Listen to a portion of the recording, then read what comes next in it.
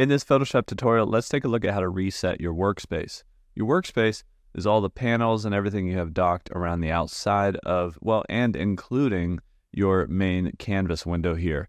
But what you have and where you have it, all up here in the window drop down.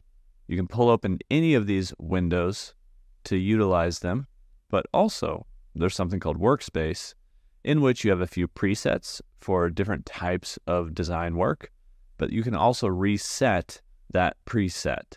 So to reset your workspace, we would come down here and reset, for instance, the Essentials workspace, and that's going to reset it to its default preset, so its default layout of windows.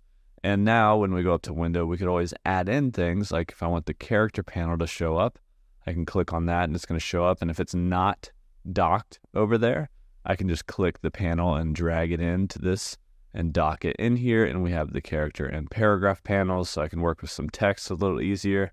That's what I like to do, is dock a lot of little icons here on the right, and then that will be my workspace. You can save your own workspace just by going to Workspace and clicking New Workspace. So once you have everything laid out, and then that would show up in here as like your own user workspace. But I understand a lot of people maybe work on shared computers, or you just want to reset your layout because you go back and forth between things. That's how you can do it. Reset right here.